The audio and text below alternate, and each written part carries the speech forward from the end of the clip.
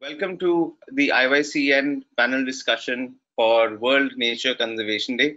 It's our pleasure to have some very incredible speakers. First of all, we have with us Upasana Ganguly. She is the officer in charge, Rite of Passage Wildlife Trust of India. Then we have Mr. Rangku Sangma, who is the Chief Forest Officer, Forest Department, Garo Hills Autonomous District Council. We have Dr. Marak, who is the Project Officer, Pygmy Hog Conservation Program, Durrell Wildlife Conservation Trust. And we have Raka Sangma, the President of IYCN. So here are the rules as such for today's panel discussion is that each speaker will speak for around 15 minutes. We will take questions at the end. And if any of you have questions that come to you later, etc., please write into us and we will forward those questions to the speakers. So here we go. Raka, let's start with you. I request Raka to share a few words on World Nature Conservation Day.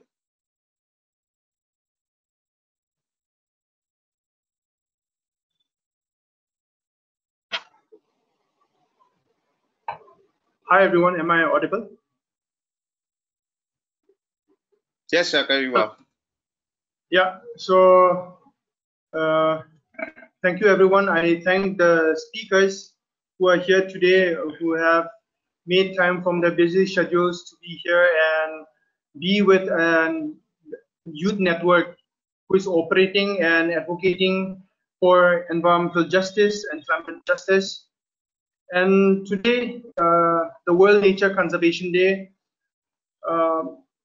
we are going to look into one of the success stories of a community-led conservation project in Garo Hills, which has become a huge success. And personally, it has been one of the most inspiring projects that I have ever known, that I have come across. And the people involved in this conservation are also equally inspiring, hardworking, and I believe that the presentations, the message that they are going to send out today are going to be equally inspiring and going to inspire a lot more young people, like how it has inspired me in the past. And without further ado, let's move on ahead with the panel discussion.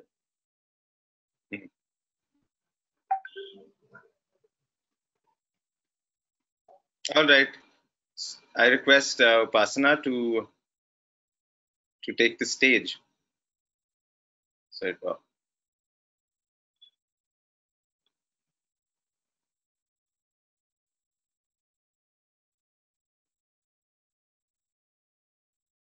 Upasana, we can't hear you. I think you're on mute from your side.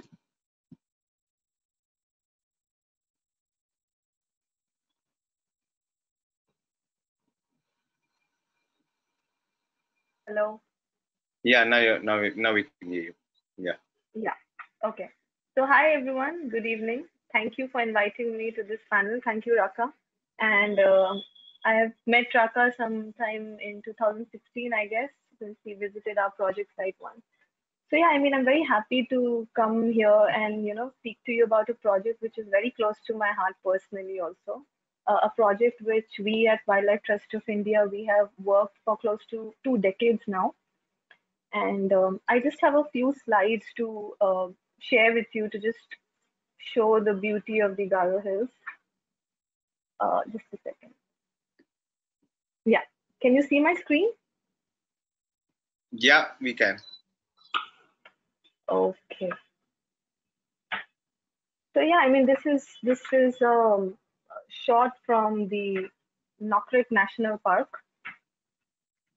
And you can see the beautiful forests here. So the Garo Hills in the state of Meghalaya, it has an incredibly rich biodiversity. I mean, the flora of the state, close to 40% of the flora there is endemic.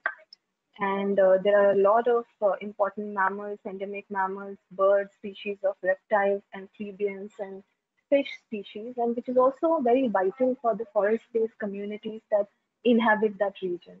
And interestingly, this habitat is part of the Indo-Burmese biodiversity hotspot, which is also unfortunately among the most threatened biodiversity hotspots on Earth. And this particular landscape also has around 1,200 to 1,500 elephants, which have been a flagship species for our project. Another interesting thing about this area is there is a national park there called the Nokrek National Park. And the area around that is also a citrus gene bank, which many people don't know. That is, there are wild species of citrus which are found in these beautiful forests. So all this actually makes these areas incredibly rich in biodiversity. These are just some of the animals which we find in these forests: the western hullock gibbon, the Asian elephant, the Masi fish, and that's a photo of the citrus in the wild in one of the community forests there. You can see my slide transition, right? Yes, we can. We can. Okay, okay. So yeah, I mean this is the beauty of this landscape, but it is equally threatened, as I told you. There is this issue, the major problem being the shifting cultivation, the slash and burn cultivation, or the jhum cultivation, which they call it. You can see in this image there are forests in the background and there is jhum cultivation in the foreground. So the environmental impact of this kind of cultivation owes more to the diminishing duration of the fallow period over the years than to the activity itself. So the fact that the reduced fallow cycles in this landscape, which has been triggered by the population growth which has happened in the last few decades, means that the regeneration of secondary forest is constantly interrupted by crop plantation, and this has actually become a challenge in terms of forest management, both by the State Forest Department and the Garo Autonomous Council. So now why this is a matter of concern, you may ask, because this is like a subsistence for them, right? Now, if you can see on vast swathes of the hills, the forest somehow struggles to reassert itself. Now there are tree stumps everywhere. Now, imagine for a species like the western hullock gibbon, the loss of the canopy connectivity. So the canopy connectivity is extremely important for this species to survive. So if there's loss of connectivity, it means that there is isolation from food or water sources, and the choice between certain starvation in the tree canopies, and if they come to the ground, there is a possible predation by dogs and other animals on the ground. For the thousand odd elephants which survive in this landscape, the disruption of this connectivity or the corridors which we call for elephants means there is forced movement through human use areas. And these are some usual scenes which happens when elephants move through the human settlements. So they come into contact with people and there is possibility of conflict, which is a serious concern in India today, as close to 500 humans, they are killed annually, and close to 100 elephants on an average die annually because of human-elephant conflict. So this was a matter of concern, and this sort of formed the base for our work to start there from Wildlife Trust of India. If I show you the landscape map, it will become a bit clearer. This entire landscape of Garo Hills is actually part of the Meghalaya elephant landscape. It includes the Garo Hills Elephant Reserve, which is spread across 3,500 square kilometers. There are two main protected areas in this landscape, if you can see, the Nokrek National Park and the Balpakram National Park. So the Nokrek Peak, from the Nokrek Peak actually, it's the highest point in these hills. You can see the verdant vertebrae of the complete Garo Hills here. And somewhere in the east is the another ecological crown jewel of this landscape, which is the Balpakram National Park. So when we say Garo Green Spine, so this entire landscape connecting Nokrek to Balpakram actually forms the backbone of biodiversity of this region. And that's how the name came up, the Garo Green Spine. So this is like the green spine of this area. So yeah, I mean, this complete landscape, it allows for unhindered movement of elephants and other canopy connectivity for gibbons and many other important species. And if you can see, these small forests, these are all separated by community lands. Now these all come under the forest department in terms of the state forest department there. So there are protected areas like the Balfakran, and there are smaller ones like the CG Wildlife Sanctuary. And then these are connected by 5 elephant corridors, which are shown in the pink arrow. Now, we've been running a project in Wildlife Trust of India for close to 2 decades now, which is the Rite of Passage project, which has actually identified 101 elephant corridors, functional elephant corridors across the country. We have surveyed each one of them. We have prepared a detailed map for each one of them and prepared a conservation action plan for each one of them. So when we started this project, these 5 corridors were part of those corridors, countrywide corridors, which we had surveyed. Now here there is a very unique model here because it's very different from many parts of the India, but similar to quite a few parts of Northeast India. The main aim when we started the project was to see how we can join these isolated patches of forest, which are the protected areas. And that's how the Garo Green Spine Conservation Project was conceived. So over the time, what happened is we also developed few models on how we can secure these corridors, and one of them was the community-based securement model. Now, you may ask that Jhum is a part of their cultural heritage, right? It's also a way they exert their rights and control over the land. So how do you balance this with conservation?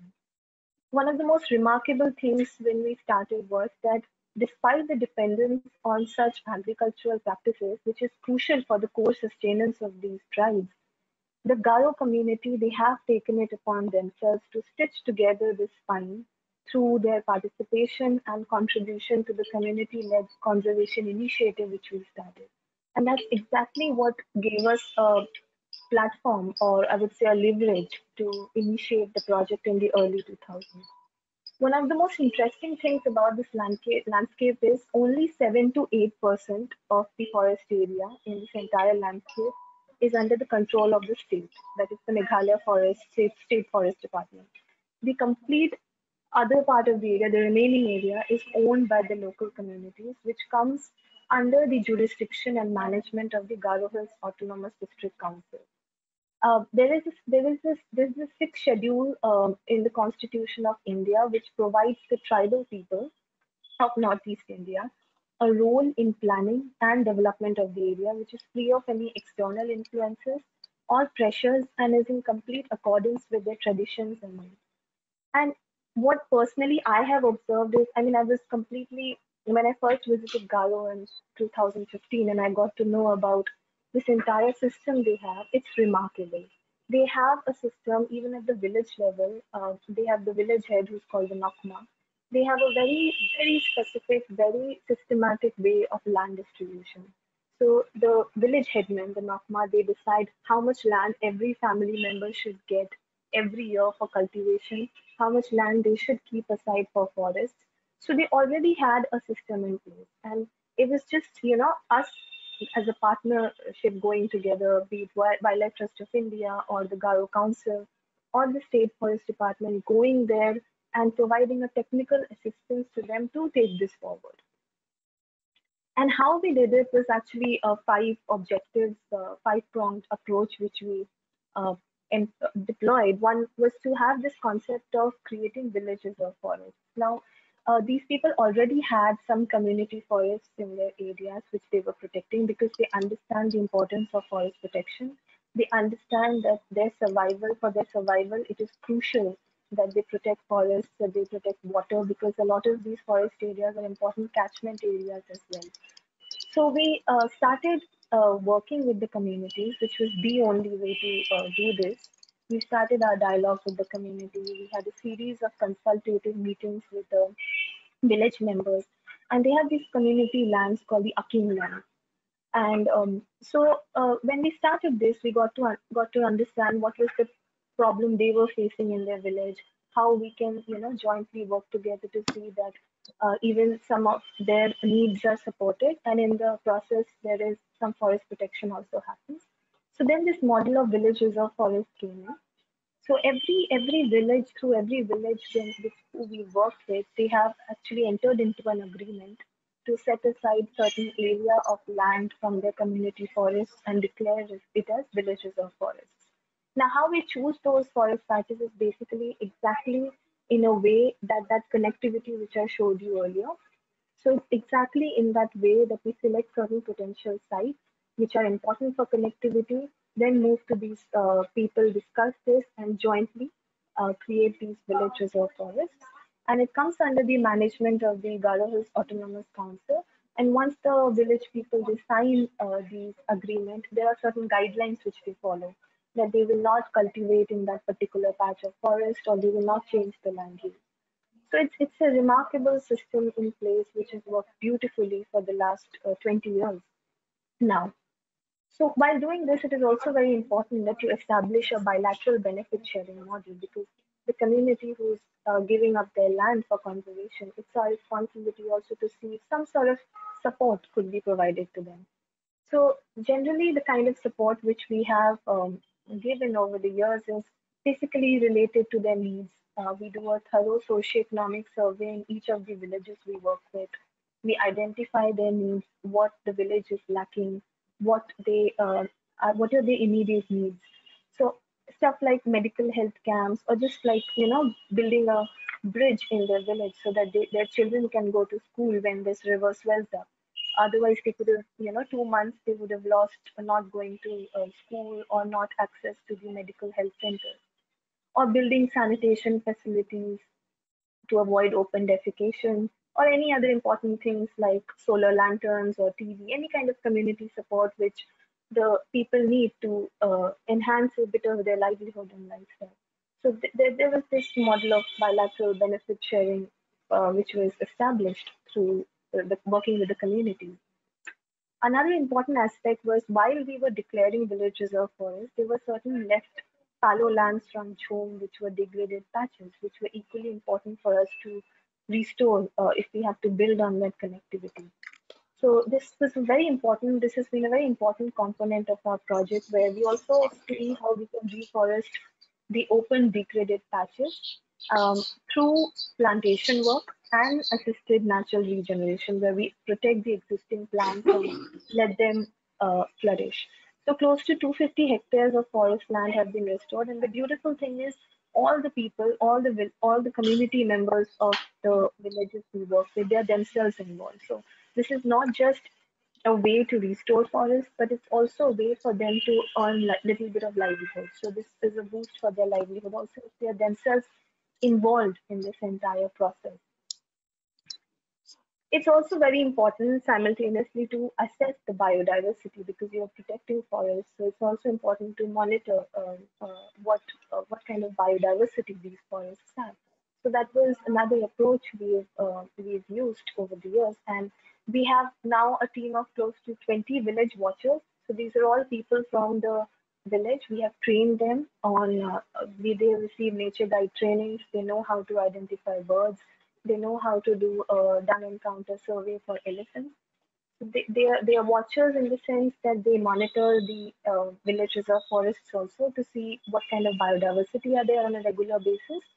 And they also keep an eye if anybody is going and doing anything in the VRF. For example, a couple of years back, our watcher he found out that one of the villagers they were growing cardamom saplings inside a village reserve forest. So they got to know who that is, and then they had a meeting at the community level, and those plant saplings were removed, and that person, that family was made to issue a public apology. So the community is very tight knit in that sense that they understand the value of forests which they have protected, and they're extremely protective about it as well. And the fifth approach which we have used is to awareness and promotion of their cultural heritage, which is very important because somewhere down the line, the young people of their community they are losing touch with certain elements of their cultural heritage. So we try to bring back that element as much as possible through the project. Like if you can see, this is the 100 Drums Wangala festival we have every year. So we try and organize these festivals, and football is of course a very entertainment source of entertainment for these people. So wherever they have requested, we've also renovated some football grounds so that there is this thing with community bonding which can come through. We 2 years back, we organized the Gajyatra, which is our nationwide campaign on elephant corridors protection. We did this in Meghalaya. This campaign is just like a journey of the elephant. It passed from one corridor to another and covered the entire landscape from right from Nokret to Balpakram, and children were engaged, community members were engaged. So it's just a validation of the fact that they're already doing so much for conservation. So how do we just promote that? And of course, wall paintings in schools have also been a very important tool to spread the message for conservation. So these were more or less the 5 approaches which we have used in the last 18 years or so to get this done. And we're very happy that there are close to now 3,000 hectares of land which we have secured through this entire process. And 2 elephant corridors have been secured. We are working in another one at the acquisition. And there are 17 village reserve forests which have been created, close to 250 hectares of degraded forest habitats which have been restored. So I think it's been a beautiful collaboration with the Wildlife Trust of India, Garo Hills Autonomous Council, the local communities. And I just want to end my presentation saying while the role of all of us, say us or the council, it has been extremely laudatory, we have only acted as catalysts, and the entire credit goes to the local community because they have always been conservation oriented. They know their lives and livelihoods are completely dependent on forests, and the community has taken it upon itself to stitch together this landscape. So we are just there to provide some technical guidance. And this example also acts as a very pioneering step for other district councils in Northeast India, other autonomous councils, other tribal councils which are there in other parts of Northeast India, or people who have these community lands in other parts of India as well can actually learn from this example. The Wildlife Protection Act also recognizes the power of local community and having all these community reserves as an option of protection of land. So, and this project, as if I would sum up, is an affirmation of the indigenous self-rights, self-government, and community empowerment, which has created a multi-level impact, not just for wildlife protection, but also a positive social impact for the community with regard to their lifestyle and livelihood. And I feel that empowering communities and working with them is the big step towards sustainable environment protection in the long term. Thank you. Thank you, Upasana. That was a brilliant presentation. Now I'd like to welcome our next speaker, Dr. Marak. Dr. Marak, can you hear us? Yeah, hello. Hi, Dr. Marak. Can you hear me? Can you hear us? Yes, Yeah. yes. Yeah. So I I can am hear going you. to. Okay. Perfect. Please carry on, Dr. Marak. So, thank you all.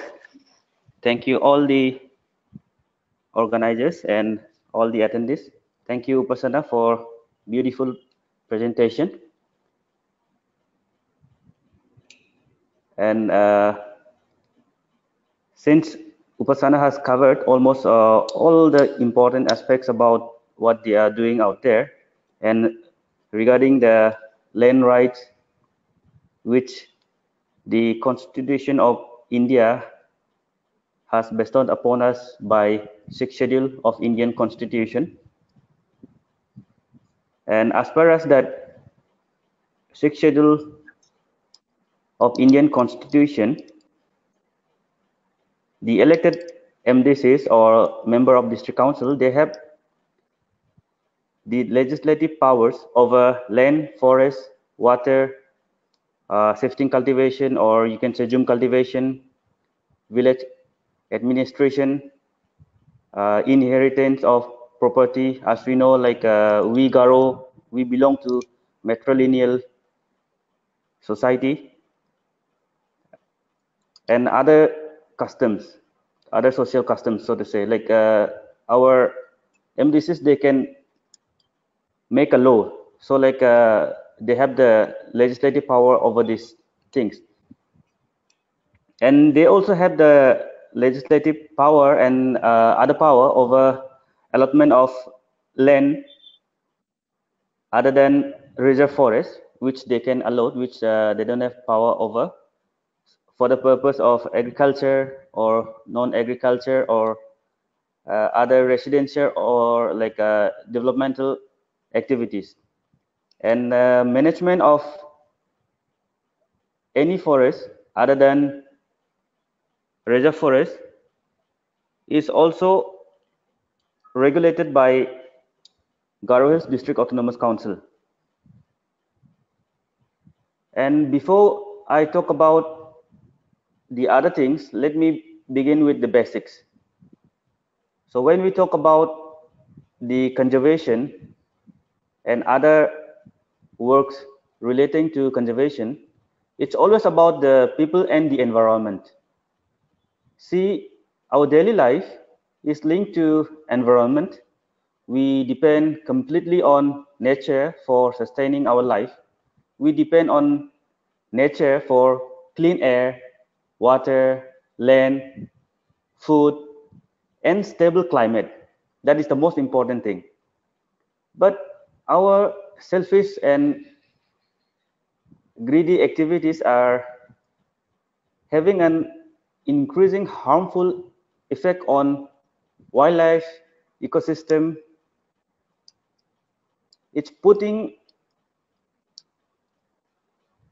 not just wild species, but our own survival at risk. And we all know environment always gives back what we give to him or her. We can call him, I mean, like we can call it Mother Nature, so we can address it as her. So like, you know, our activities has always contributed to the pollution of land, water, and air. And when we talk about water, there are many different sources of water, like river, lakes, streams, oceans, and seas. So you can look at any of these sources, you'll always find the pollution. And one of the most important factor contributing to the pollution of water bodies are plastic. And when we talk about pollution, it contributes to the climate change through global warming. And when there is a climate change, it causes many natural disasters like hurricanes, tornadoes, storms, or you can say tsunamis, floods, landslides, rock slides, and mudslides. It results in many death and destruction of properties. And because of global warming, there is a rise in sea level, water sea level. Then when we talk about the climate change, we should always connect it to our environment. And because of the change in climate or natural calamities, there are many refugees, which are like going from one place to another place. Say, for example, like we can just generally we can talk about, say, a group of people coming from one country to another country. Say, suppose like they came to our country and they got settled in one place, which is designated as refugee camp by the government. And for establishing these refugee camps, they'll be using our forest resources like timbers and bamboos and other forest resources. And whether you like it or not, they will be engaging in illegal activities like hunting and poaching, which will result in habitat destruction. And this kind of habitat destruction all around the world will push the thousands of species of plants and animals to the brink of extinction. So, from all these points, we can come down to a single point, that is the importance of community or importance of humans in the field of conservation. So when we talk about the importance of engaging community in community works, I would generally like to talk about many developing and underdeveloped countries which have limited income opportunities. So local communities are mostly dependent on forest resources for their livelihood. So we should always think that in order to have a successful conservation project, we should find a balance between the wild habitat and the land for maintaining the livelihoods of the people around the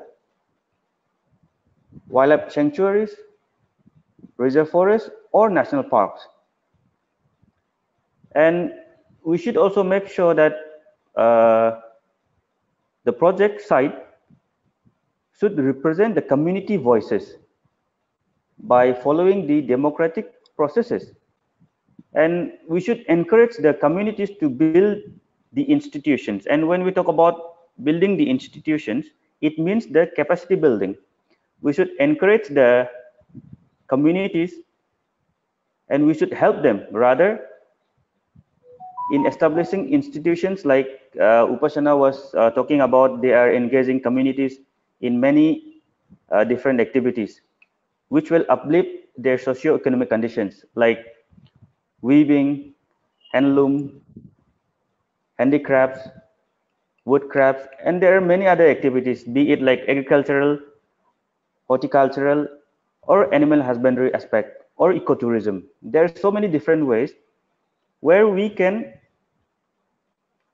train them and we can encourage them to do those kind of activities so that they won't be depending on forest resources. They won't be going inside the forest for the need of their daily use. So when we talk about community engagement, community people, they should be allowed to define their rules and regulations locally, which is in accordance with the legislation of state and central government. And community always has a very good understanding of forest and wildlife, since for quite a long time, from the time of their ancestors, they're living near to the forest and wildlife. So they can give you a good information regarding the importance of wildlife and indigenous trees. And when you talk about curbing the illegal activities like hunting and poaching, community can always help us in giving us the information so that we can identify those hunters, those poachers, and we can go and talk with them, and we can encourage them to go for different livelihood programs, different trainings, and we can always engage them in a good way so that they won't be depending on forest resources and they won't be depending on illegal activities. And when we talk about community engagement, one thing we should remember is that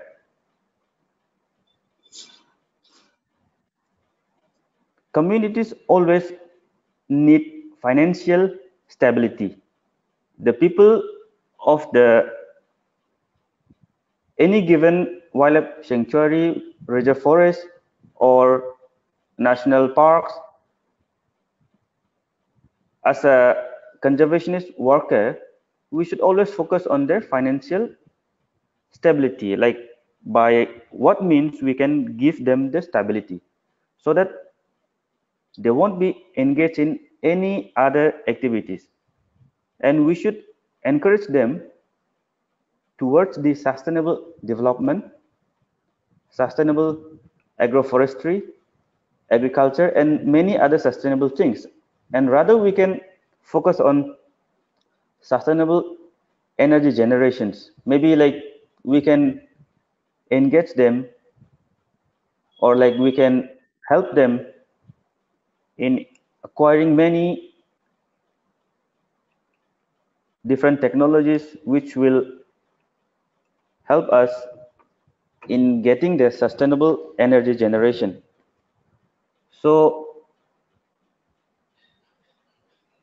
when we talk about community, it is always difficult to work with them, and it takes time, energy, and I should say like 80% of the hard work of conservation workers goes to the community work. It's always easy to work with the animals or wild animals, but it's very difficult to work with the community. So we as a community should always come forward and help the Garo spine project of WTI and World Land Trust, which is partnering with GHADC. And we as a community have a many big role to play. We have a very big role to play, and we as a community should always come forward to help them. And like Upasana was talking about and showing us the map, which connects the Nokrak National Park to Balpakram National Park, and in between there is community lands. So like she was mentioning, most of the land belong to the community, it belongs to the clan, and it is under the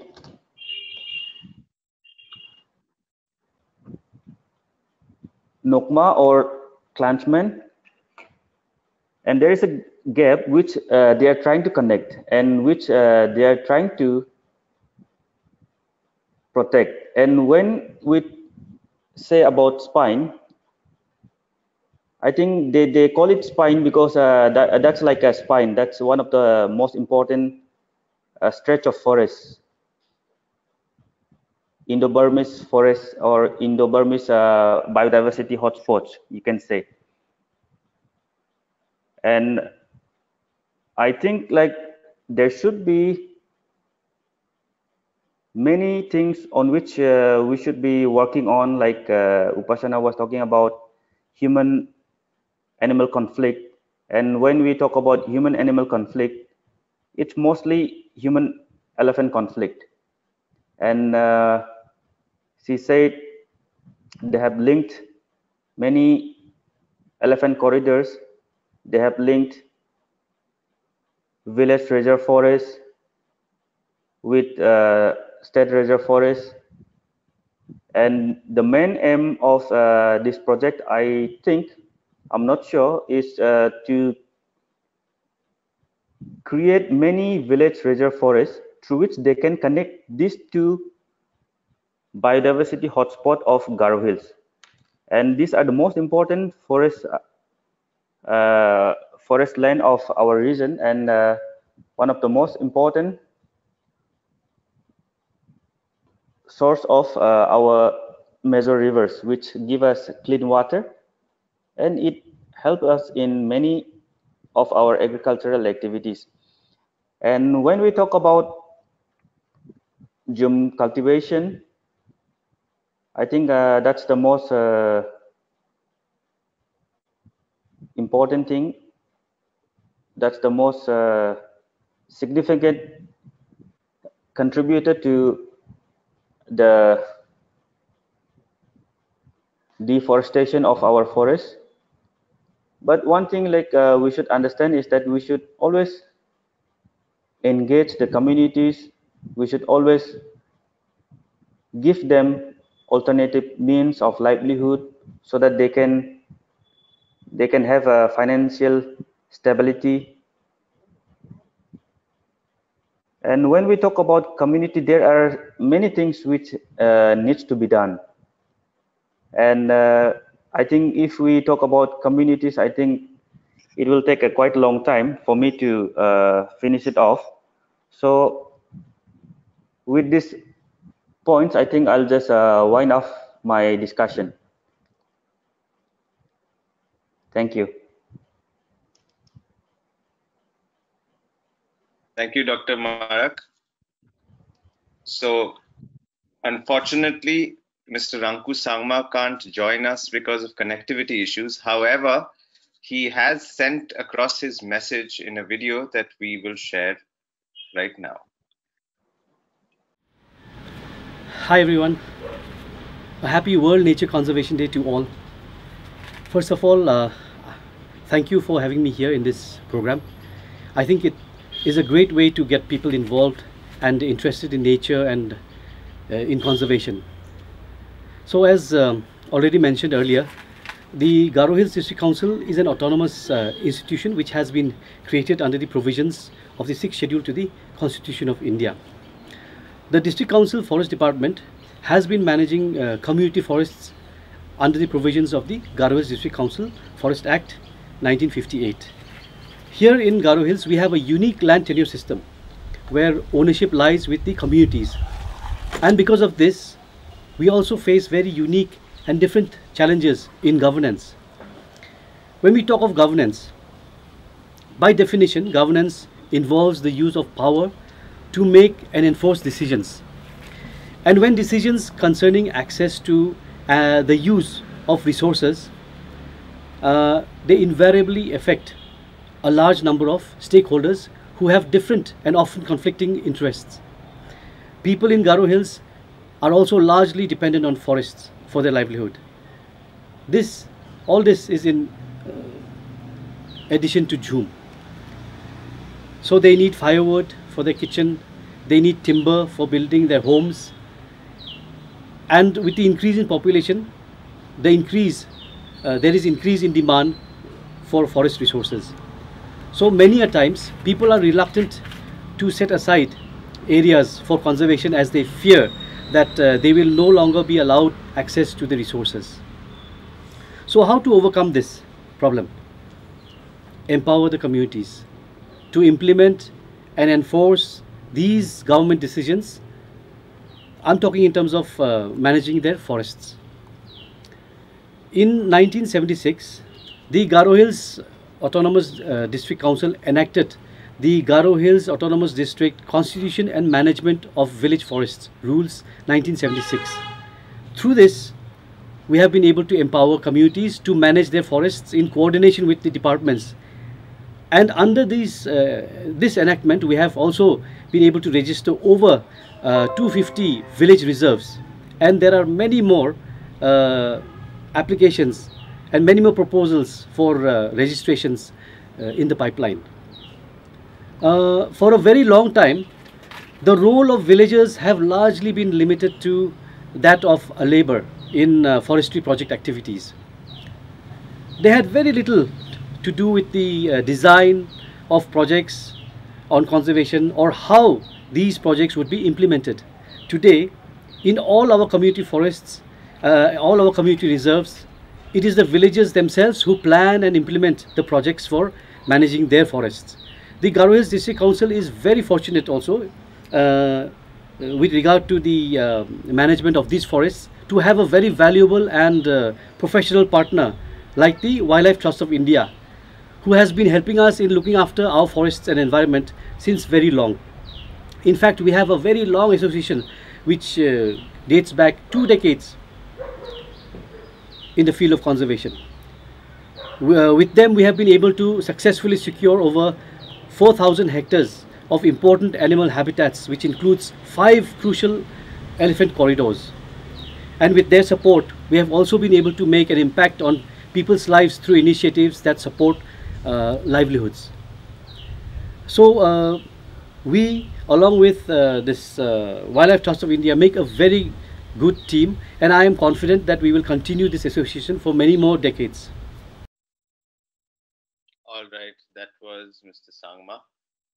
If any of our audience members have questions, we are now open to take questions. Please raise your hand or use the chat window.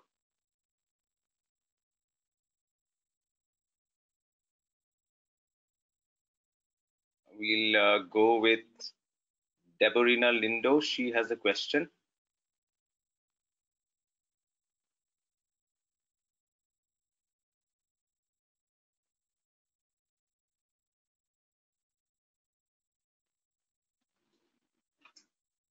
Hi, Deborina, can you hear us?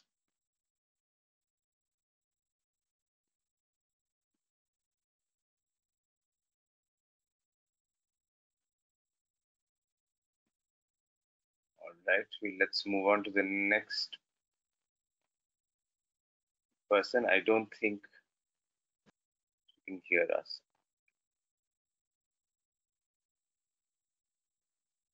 Next is Akshay.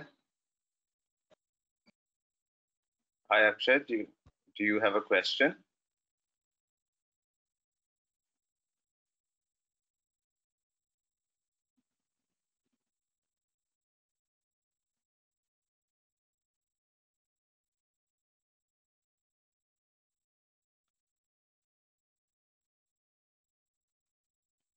Okay, Deborina is saying she. All right, Deborina, can you type your question down in the chat window? And the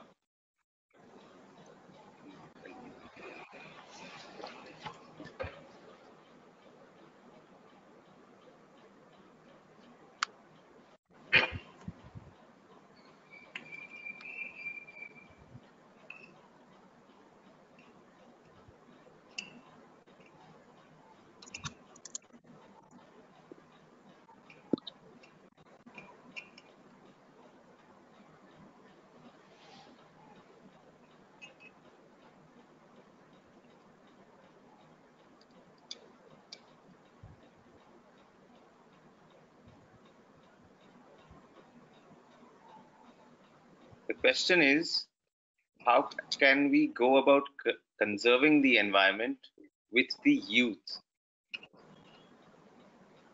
Dr. Marak, Upasana, would you like to answer this question?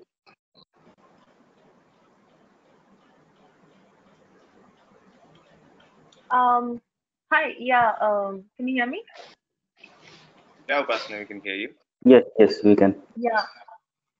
So I think that youth has a remarkable role. I mean, the role they have is unparalleled because both in terms of youth from the community as well as people living in the city.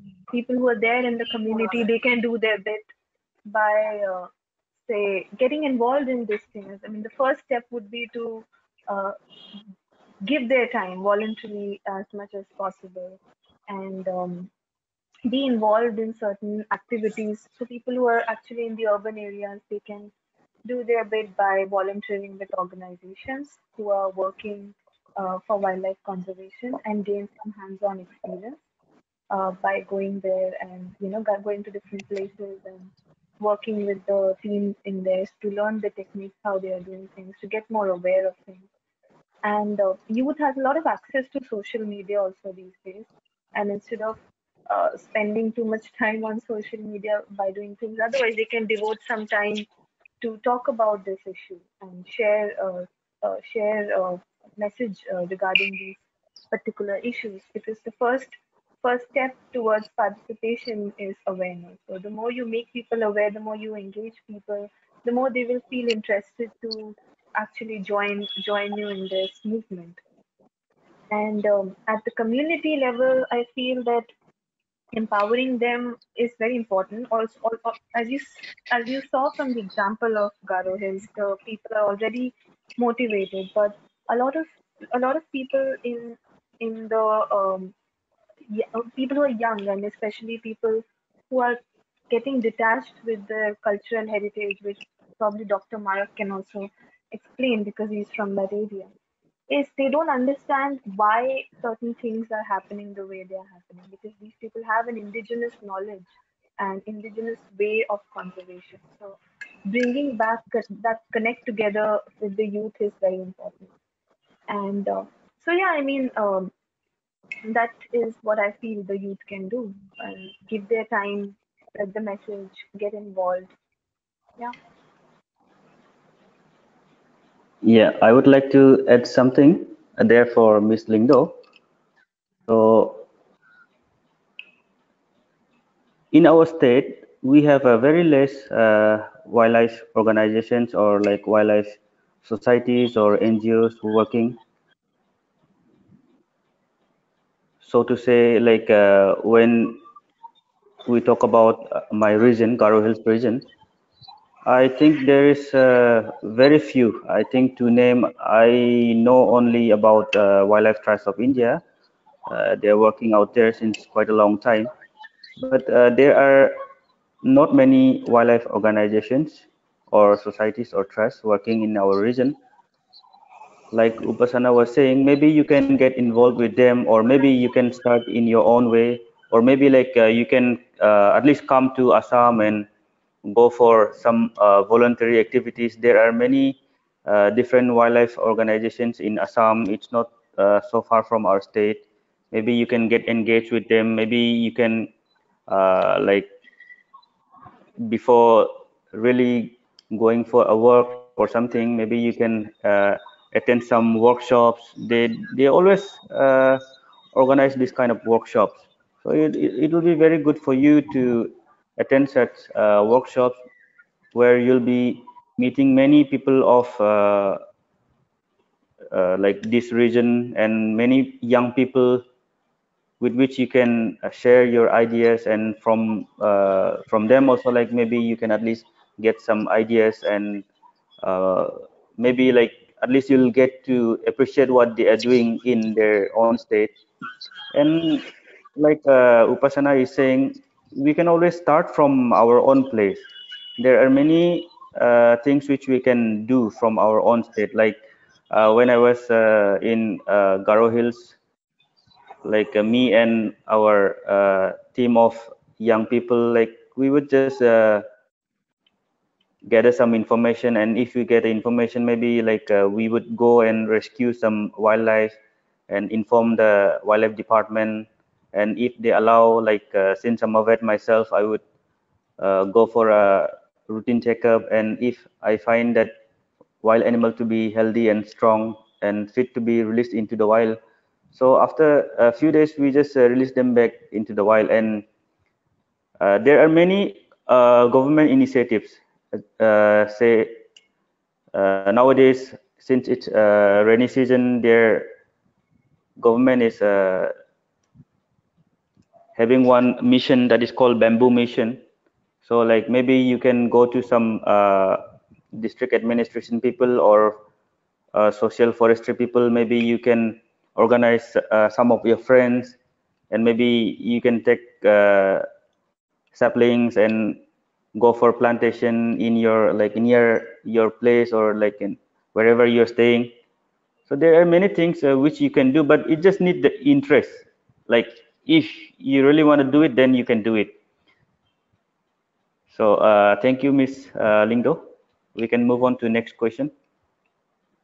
The next question is from Arun, who is asking about how to handle the flood situation in this context of conservation. So Upasana would like to go first, or like I'll just pick. I mean, I can just add from a point of view of how we are protecting animals in this flood situation, because as you know, Assam and other parts of Northeast India have been hit Yes. badly by the flood. And one of the important areas is Kaziranga National Park in Assam. So we have a rescue center there, which is also running for 20 years now, the Center for Yes. Wildlife Rehabilitation and Conservation. So along with that team, the Kaziranga National Park authorities and the local volunteers. So there is this very important connectivity between the Kaziranga National Park and the highlands in the Karbi Anglong Hills. So during the floods, what happens is all the animals, the elephants, rhinos, deer, and other important animals, they seek higher ground.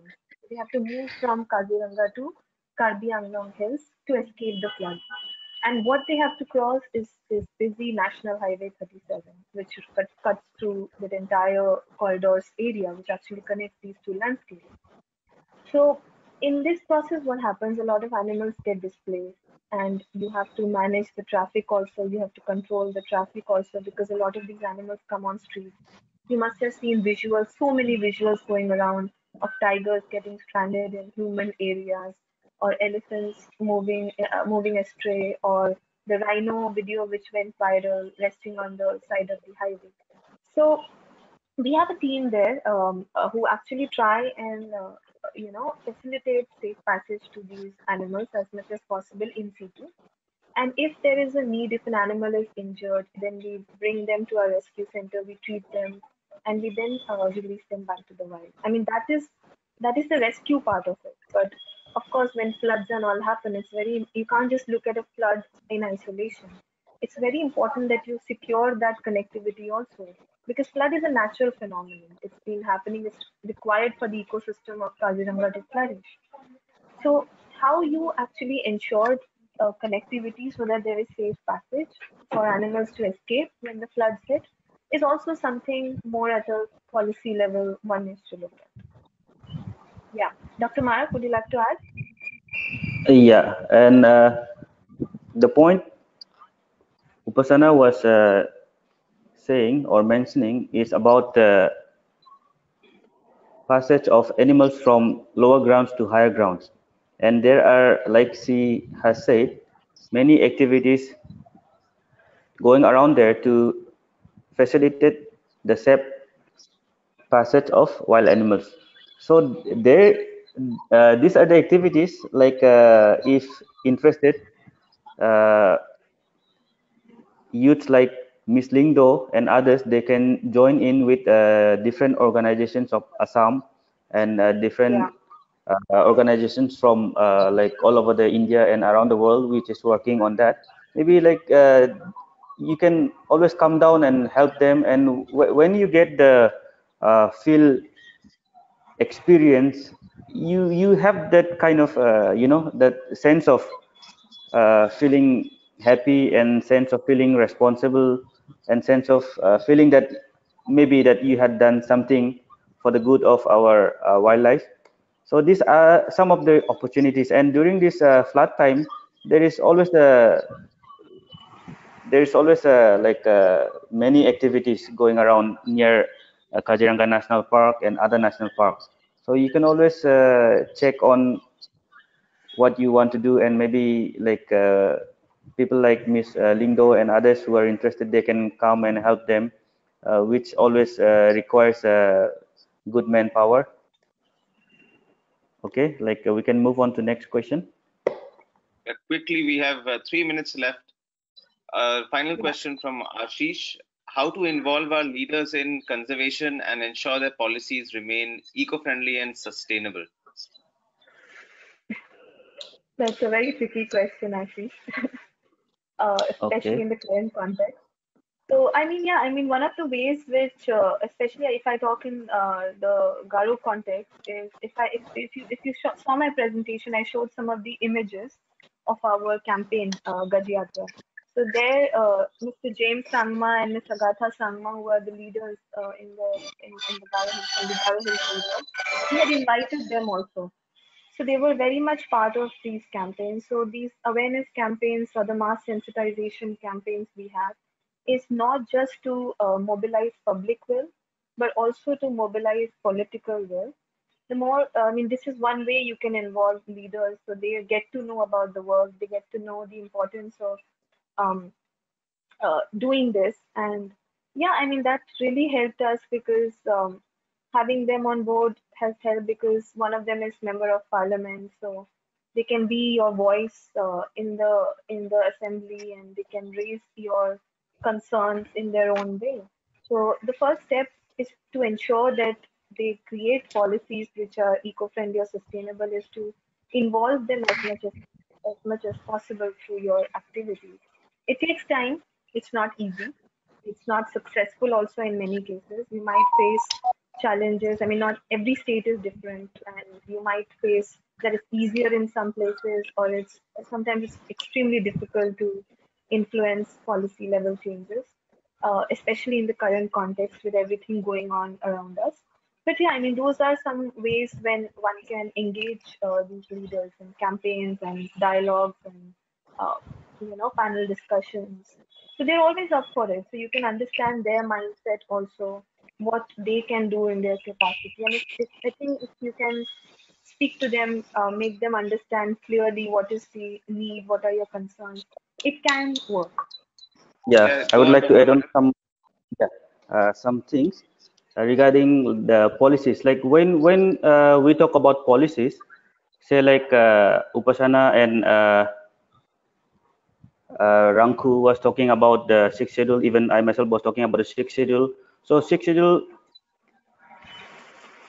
it is the sixth schedule of Indian Constitution, under which provisions like it gives the power of legislature to the MDCs, and this is just a small example since we are talking about Garo Hills perspective.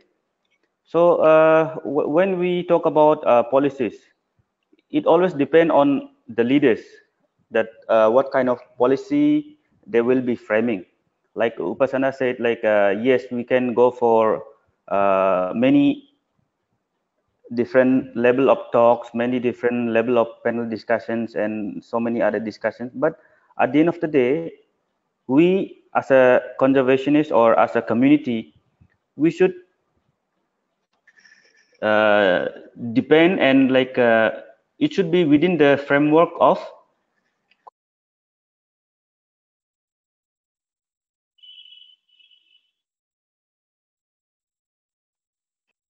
Yeah, can you hear me? Yeah. Dr. Marak, we are Yeah. out of time, so we'll Okay. take your answer and we'll be sharing it with the live stream on Facebook a little later. We Okay. also have one or two more questions that we'll share with you. Thank you Okay. all for attending. This was extremely beneficial to everybody else. We will be sharing this on Facebook later in this evening.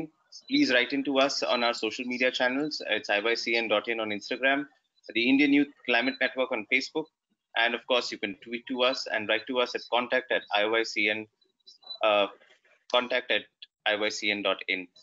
So thank you all for joining in. We hope this was Thank you. of Thank you. benefit to you. And happy World Nature Conservation Day, guys, everybody. All Yeah. right. Happy World Conservation All Day. right. All right. Thank you. Thank you. Thank you. Thank you.